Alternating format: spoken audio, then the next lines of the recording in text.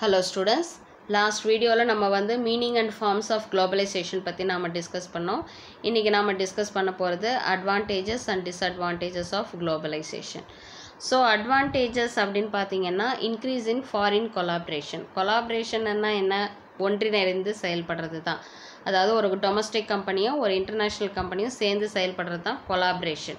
So ஆட்டோமேட்டிக்காக foreign collaboration அப்படின்ற விஷயம் வந்து குளோபலைசேஷன் மூலமாக இன்க்ரீஸ் ஆகுது. Globalisation increases foreign collaboration through various modes such as joint venture, major, franchise, turnkey projects, etc. அதாவது குளோபலைசேஷன் வந்து ஒரு அதாவது இன்க்ரீசஸ் ஃபாரின் கொலாபரேஷன், அதாவது ஒன்றிணைந்து அதாவது டொமஸ்டிக் கண்ட்ரியும் இன்டர்நேஷ்னல் கம்பெனியும் ஒன்றிணைந்து செயல்படக்கூடிய ஒரு தன்மை உருவாக்குது. எப்படியெல்லாம் எந்தெந்த வழியாக அப்படின்னு பார்த்தீங்கன்னா ஜாயிண்ட் வெஞ்சர், ஃபாரின் கம்பெனியும் நம்ம நாட்டு கம்பெனியும் ஒன்றாக இணைந்து செயல்படும் பொழுது ஒரு ஃபாரின் கொலாபரேஷன் ஏற்படும். அதே போல் மெர்ஜர்னா ஃபாரின் கம்பெனி வந்து நம்ம நாட்டில் இருக்கிற கம்பெனியை வாங்குறதோ இல்லை நம்ம கம்பெனி ஃபாரினில் இருக்கிற கம்பெனியை வாங்கும்பொழுது வாங்கி அதை இணைத்து செயல்படுத்துவாங்க. அதுதான் மெர்ஜிங்னா இணைப்பது, இரண்டு கம்பெனியை இணைப்பது. ஸோ அதன் மூலியமாக ஒரு ஃபாரின் கொலாபரேஷன் ஏற்படலாம். இல்லை ஃப்ரான்ச்சைஸ், இப்போ வந்து பார்த்தீங்கன்னா டாமினோஸ், பீஸாஸ், மெக்டானல்ட்ஸ் இதெல்லாமே பார்த்தீங்கன்னா ஃபாரின் கம்பெனியோட ஒரு ஃபுட் இதுதான். ஸோ அதெல்லாமே பார்த்தீங்கன்னா இன்றைக்கி நம்ம இந்தியா கண்ட்ரியில் வந்து பார்த்தீங்கன்னா நிறைய இருக்குது, ஃப்ரான்ச்சைஸ் எடுத்து இங்கே நடத்துகிறாங்க. ஸோ இதுவும் ஒரு ஃபாரின் கொலாபரேஷன். அடுத்தது டர்ன்கீ ப்ராஜெக்ட்ஸ்னால் ரெடியாக இருக்கக்கூடிய ஒரு ப்ராஜெக்டை வந்து இம்ப்ளிமெண்ட் உடனே இம்மீடியட்டாக அவங்க கிட்டேருந்து வாங்கி நம்ம இம்ப்ளிமெண்ட் பண்ணுறது, ப்ராஜெக்டை வந்து இம்ப்ளிமெண்ட் பண்ணுறது. ஸோ இது எல்லாமே பார்த்தீங்கன்னா ஃபாரின் கொலாபரேஷன், ஒரு நாடு இன்னொரு நாடோடு இணைந்து செயல்படுவது. ஸோ இது எதனால சாத்தியமாகும்? குளோபலைசேஷன் அப்படின்ற ஒரு விஷயம் இருக்கும் பொழுது தான் இந்த ஃபாரின் கொலாபரேஷன்ன்றது வந்து சாத்தியமாகுது. அடுத்தது expansion of market. The size and operation of business move from local to national and from national to international level. So ஆட்டோமேட்டிக்காக மார்க்கெட் லெவல் வந்து என்ன ஆகுது? எக்ஸ்பேண்ட் ஆகுது, விரிவுபடுத்தப்படுது. இப்போ நம்ம கண்ட்ரிலேயே அப்படின்னா நம்ம என்ன பண்ணுவோம்? ஒன்று நம்ம ஊரில் பண்ணுவோம், அடுத்த ஸ்டேட்டில் நம்ம பண்ணுவோம், இல்லை வந்து பார்த்திங்கன்னா மற்ற ஸ்டேட்டுங்களில் நம்மளோட பிஸ்னஸை பண்ணுவோம். ஆனால் குளோபலைசேஷன் அப்படின்ற போது பார்த்திங்கன்னா ஃபஸ்ட்டு வந்து நம்ம லோக்கல்லேருந்து நம்ம நேஷ்னல் லெவலில் போவோம், அடுத்தது நேஷ்னல் லெவல்ல இருந்து இன்டர்நேஷ்னல் லெவல் போகும். அந்த மாதிரி அந்த மார்க்கெட் லெவல் வந்து இன்க்ரீஸ் ஆகிட்டே இருக்கும். நம்ம ப்ரொடியூஸ் பண்ணுற ப்ராடக்ட்ஸை வந்து விற்கிற தன்மை வந்து பார்த்திங்கன்னா இன்டர்நேஷ்னல் லெவலில் வந்து எக்ஸ்பேண்ட் ஆகக்கூடிய ஒரு வாய்ப்பினை வந்து இந்த குளோபலைசேஷன் மூலமாக ஏற்படுது. அடுத்தது technological development paves way for a company to enter foreign market. நிறைய டெக்னிக்கல் வைஸ் நம்ம வந்து ஏற்பட்டிருக்கிற இந்த அட்வான்ஸ்மெண்ட், இந்த டெவலப்மெண்ட் வந்து பார்த்திங்கன்னா நம்ம ஃபாரின் மார்க்கெட்டில் வந்து நம்ம கம்பெனியை அதாவது paves the way for a company to enter foreign மார்க்கெட்டில் நுழைவதற்கு உரிய ஒரு வாய்ப்பினை வந்து இந்த குளோபலைசேஷன் வந்து ஏற்படுத்தி கொடுக்குது. Globalisation of technology is done by royalty R purchase of technology R by technology collaboration. Globalisation of technology வந்து எப்போ உருவாகுது அப்படி இந்த டெக்னாலஜி வைஸ் வந்து இந்த உலகமயமாக்குதல் அப்படின்ற ஒரு விஷயம் வந்து எப்படி நடக்குது அப்படின்னு பார்த்தீங்கன்னா ஒன்று ராயல்ட்டி மூலியமாக. அதாவது வந்து பார்த்திங்கன்னா இப்போ ஒரு கம்பெனியினுடைய அதாவது இப்போ நம்ம வந்து பார்த்தோம் இல்லையா, இப்போ வந்து ஒரு கம்பெனியினுடைய ஃப்ரான்ச்சைஸ் வாங்கிறது செய்கிறது அப்படின்றதெல்லாம் பார்த்தோம் இல்லையா. ஸோ அந்த மாதிரி ராயல்ட்டி, ஒரு கம்பெனியினுடைய உரிமத்தை வாங்கி அதற்கான பணத்தை வந்து அவங்களுக்கு கொடுக்கறது, ஓகேவா. டெக்னாலஜியை வந்து அவங்கக்கிட்டேருந்து வாங்கி அதற்கான அமௌண்ட்டை வந்து நம்ம அவங்களுக்கு கொடுக்குறது, அது வந்து ராயல்ட்டி. இல்லை பர்ச்சேஸ் ஆஃப் டெக்னாலஜி, இல்லை ஏதாவது ஒரு டெக்னாலஜியை நம்ம பர்ச்சேஸ் பண்ணிவிட்டு நம்மளுடைய ப்ரொடக்டிவிட்டி லெவலை வந்து இம்ப்ரூவைஸ் பண்ணுறது. இல்லை டெக்னாலஜி கொலாபரேஷன், இல்லை வந்து ஃபாரினில் இருக்கக்கூடிய ஒரு டெக்னாலஜியை வந்து நம்ம நாட்டு இதோட டெக்னாலஜியோட கம்பைன் பண்ணி கொலாபரேட் பண்ணி ஒரு பிஸ்னஸை வந்து நடத்துறது. ஸோ இந்த மாதிரி டெக்னிக்கல் வைஸ்லேயும் வந்து பல அட்வான்ஸ்மெண்ட்டையும் பல டெவலப்மெண்ட்டையும் வந்து ஏற்படுத்தி கொடுக்குறது இந்த குளோபலைசேஷன். அடுத்தது reduction in brain train is a situation in which country loses its most educated and talented workers to other countries through migration. அதாவது பிரெயின் ட்ரெயின் சிச்சுவேஷன்னா என்ன அப்படின்னு பார்த்தீங்கன்னா நிறைய படித்த மற்றும் நல்ல அதில் டேலண்டான ஒர்க்கர்ஸ் எல்லாம் பார்த்திங்கன்னா ஒரு நாடு விட்டு நாடு போகிறாங்க இல்லையா, அதன் மூலியமாக என்ன ஆகிடுது, எல்லாருமே வந்து ஒரு நாட்டிலேருந்து அவங்களுடைய பிழைப்புக்காக அவங்க என்ன பண்ணிடுறாங்க, ஒரு நாட்டை விட்டு இன்னொரு நாட்டுக்கு போயிடுறாங்க. அதுதான் பிரெயின் ட்ரெயின் சுச்சுவேஷன் அப்படின்னு சொல்கிறாங்க. ஸோ இந்த குளோபலைசேஷன் அப்படின்ற ஒரு விஷயம் வந்து பார்த்திங்கன்னா நிறைய எம்ப்ளாய்மெண்ட் ஆப்பர்ச்சுனிட்டிஸை வந்து ஏற்படுத்தி கொடுக்குது. இப்போ இந்தியாவில் இருக்கிற ஒரு கம்பெனி வந்து ஃபாரினில் ஆரம்பிக்குது அப்படின்னா அப்போ இந்தியன் எம்ப்ளாயீஸ்க்கு வந்து அங்கே போய் ஒர்க் பண்ணுறதுக்கான ஒரு வாய்ப்புகள் ஏற்படலாம். இல்லை ஃபாரின் கம்பெனிஸில் இருக்கவங்க அந்த கம்பெனியில் ஒர்க் பண்ணுறதுக்கான ஒரு வாய்ப்பு ஏற்படுது. ஸோ எம்ப்ளாய்மெண்ட் ஆப்பர்ச்சுனிட்டிஸை வந்து ஏற்படுத்தி கொடுப்பதற்கான ஒரு வாய்ப்பினை இந்த குளோபலைசேஷன் வந்து கொடுக்குது அப்படின்னு சொல்கிறாங்க. அதே போல் நம்மளுடைய மேன் பவர், நம்ம நாட்டிலே இருக்கக்கூடிய மக்களை வந்து நம்மளுடைய வேலைக்கு, இப்போ ஃபாரினில் இருக்கிறவங்க நம்ம கம்பெனியில் வந்து நம்ம கண்ட்ரியில் வந்து பிஸ்னஸ் ஆரம்பிக்கிறோம் அப்படின்னா நம்மளுடைய நாட்டில் இருக்கிற மக்களுக்கு நல்ல ஒரு எம்ப்ளாய்மெண்ட் ஆப்பர்ச்சுனிட்டிஸை வந்து அதை ஏற்படுத்தி கொடுக்குது அப்படின்னு சொல்கிறாங்க. ஸோ குளோபலைசேஷன் மூலிமா வந்து பார்த்திங்கன்னா ஸோ இந்த மாதிரியான அட்வான்டேஜஸ்லாம் இருக்குது அப்படின்னு சொல்கிறாங்க. அடுத்தது disadvantages, loss of domestic industry. So foreign countries எல்லாம் நம்ம கண்ட்ரியில் வந்து இந்த பிஸ்னஸ் ஆரம்பிக்கும் பொழுது ஆட்டோமேட்டிக்காக நம்ம நாட்டிலேயே இருக்கக்கூடிய இண்டஸ்ட்ரீஸ் எல்லாமே பாதிக்கப்படுது. Globalisation causes decline in the demand of domestic products which in turn vanishes the domestic business. அதாவது ஃபாரின் இப்போ வந்து ஒரு ஃபாரின் கம்பெனியினுடைய ஒரு சென்ட்டாக இருக்கலாம், இல்லை வந்து மொபைல் ஃபோன்ஸாக இருக்கலாம், அதெல்லாம் வந்து நம்ம நாட்டில் கிடைக்கும் பொழுது நம்ம நாட்டில் உற்பத்தி செய்யப்படக்கூடிய பொருட்களுக்குனான தேவைகள் வந்து என்ன ஆகிடும், கம்மியாயிடும். தேவைகள் கம்மியாகும் பொழுது ஆட்டோமேட்டிக்காக அந்த பிஸ்னஸும் என்ன ஆகிடும், கம்மியாயிடும், டல் ஆகிடும், அந்த பிஸ்னஸே இல்லாமல் போயிடும். ஸோ குளோபலைசேஷனால் இப்படி ஒரு பாதிப்பு ஏற்படுது சொல்கிறாங்க. அடுத்தது இன்க்ரீஸ் இன் இன்இக்வாலிட்டிஸ், அதாவது சமமற்ற தன்மை ஏற்படுது. Globalisation வைடன்ஸ் the gap between the rich and poor. Already நம்ம பார்த்தோம் இல்லையா. ஸோ அதாவது குவாலிட்டியான ப்ராடக்டை கொடுக்கணும் அப்படின்றதுக்காக அவங்க வந்து அதனுடைய விலையை அதிகப்படுத்தும் பொழுது ரிச் பீப்புள் மட்டும்தான் வந்து அந்த அதாவது அந்த ப்ராடக்டை வந்து அவங்களால மட்டும்தான் வாங்க முடியுன்றது ஒரு சூழல் வந்து புவருக்கு வந்து அது அப்படிப்பட்ட ஒரு சூழல் வந்து ஏற்படுத்த முடியாது. அப்போ ஆட்டோமேட்டிக்காக ரிச் அண்ட் புவருக்கு இடையே இருக்கக்கூடிய கேப் வந்து என்ன ஆகிடுது, அதிகமாகிடுது. Also developed countries exploit the resource of developing countries. So developed already வந்து நல்லா டெவலப் ஆன கண்ட்ரி வந்து ஒரு இந்தியா மாதிரியான வளர்ந்து கொண்டு இருக்கின்ற நாடுகள் கிட்ட அவங்க பிஸ்னஸ் ஆரம்பிக்கும் பொழுது நம்ம நாட்டில் இருக்கக்கூடிய வளங்களை வந்து அவங்க என்ன பண்ணுறாங்க, சுரண்டும் தன்மை வந்து எக்ஸ்ப்ளாய்ட் பண்ணுற தன்மை வந்து ஏற்படுது அப்படின்னு சொல்கிறாங்க. Dominance of foreign institutions. Foreign countries வந்து நம்ம நாட்டில் அதிகப்படியாகும்போது ஆட்டோமேட்டிக்காக யாருடைய அதிகாரத்தன்மை அதிகமாக இருக்கும், ஃபாரின் கம்பெனிங்களுடைய அதிகாரத்தன்மை அதிகமாக இருக்கும். டொமஸ்டிக் லெவலில் இருக்கிற இண்டஸ்ட்ரீஸ் லெவல் எல்லாமே கம்மியாயிடும். Economic power shifts from independent industries to international organisation which is a thread to national sovereignty. So economic power அப்படின்றது வந்து பார்த்திங்கன்னா இப்போது ஃபாரின்லேருந்து ஆரம்பிக்கப்பட்ட கம்பெனி மூலியமாக அதிக அளவில் வந்து நமக்கு வருவாய் வருது அப்படின்னும் பொழுது ஆட்டோமேட்டிக்காக என்ன ஆகும், அதனுடைய இண்டிபெண்டன்ஸ், நம்ம நாட்டினுடைய இண்டிபெண்டன்ஸ் போயிடுது. அதே போல் பார்த்திங்கன்னா இன்டர்நேஷ்னல் ஆர்கனைசேஷன், அதாவது நிறைய இன்டர்நேஷ்னல் ஆர்கனைசேஷன்லாம் வந்து பார்த்திங்கன்னா அவங்களுடைய பவரை வந்து இன்சிஸ்ட் பண்ணுற மாதிரி இருக்கும். ஓகேவா.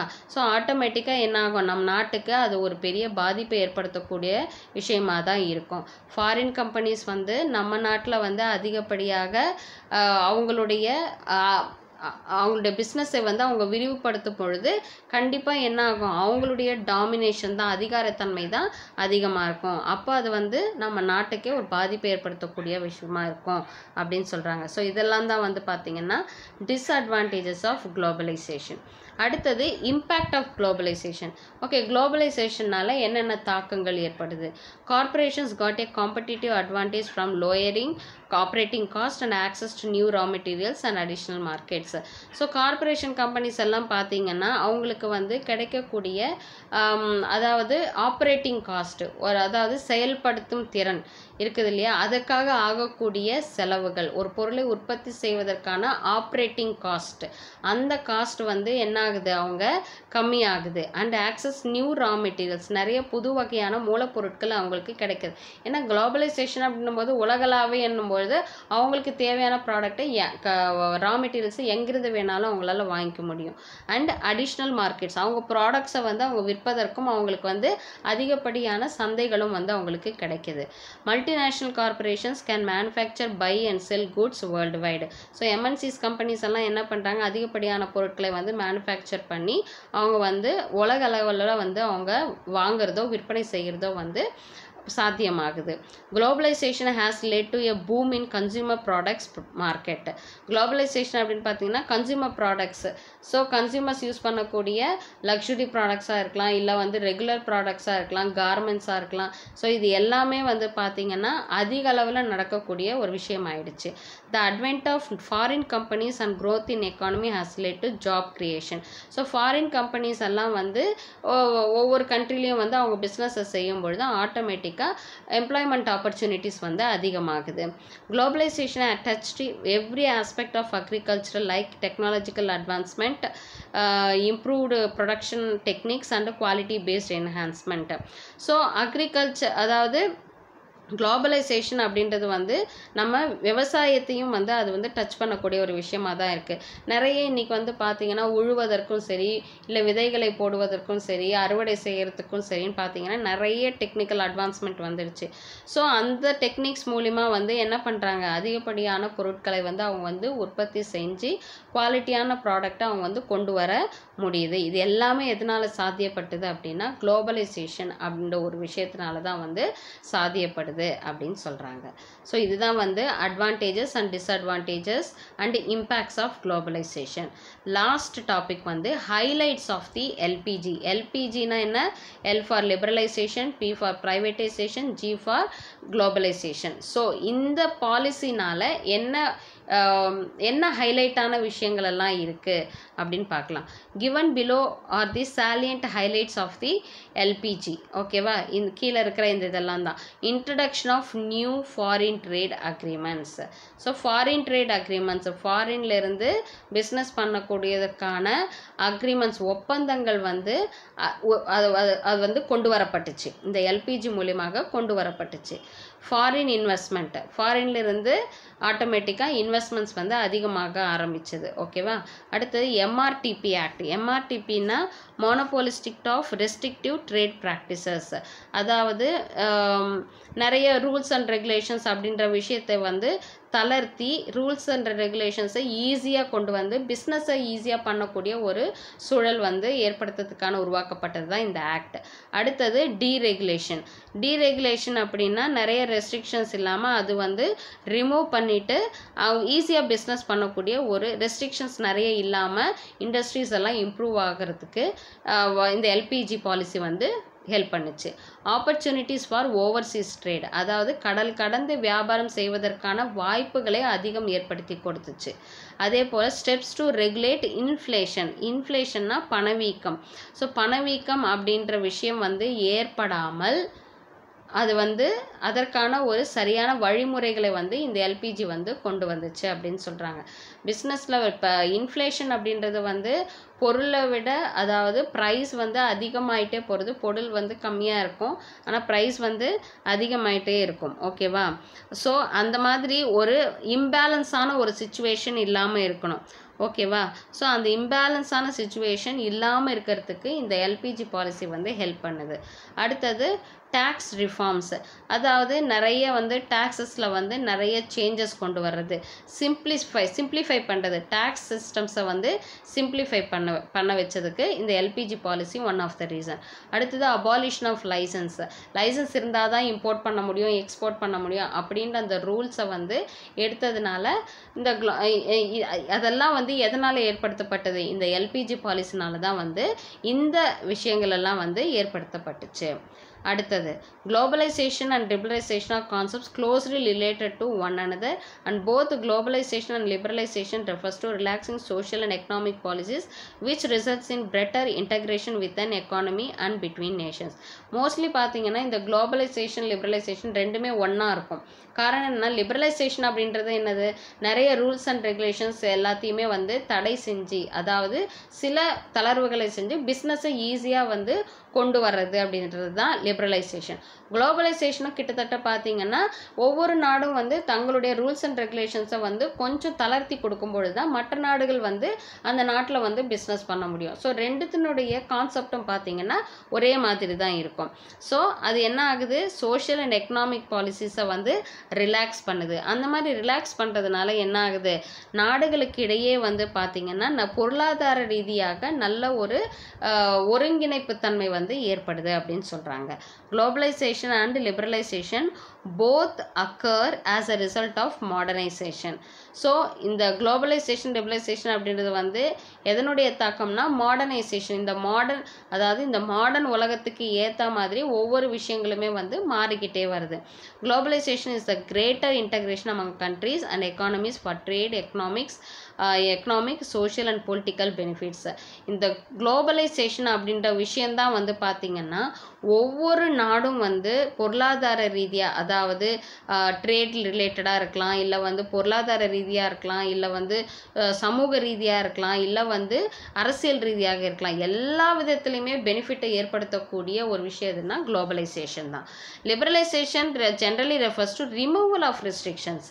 லிபரலைசேஷன் அப்படின்றது என்னது, நிறைய ரெஸ்ட்ரிக்ஷன்ஸை, தடைகள், ஒரு நாடு இன்னொரு நாட்டில் வந்து ஒரு பிஸ்னஸை ஸ்டார்ட் பண்ணுறதுக்கான தடைகளை வந்து தகர்த்து எறிந்து அவங்களுக்கு ஈஸியாக பிஸ்னஸ் பண்ணக்கூடிய ஒரு சூழலை உருவாக்குறது தான் லிபரலைசேஷன்.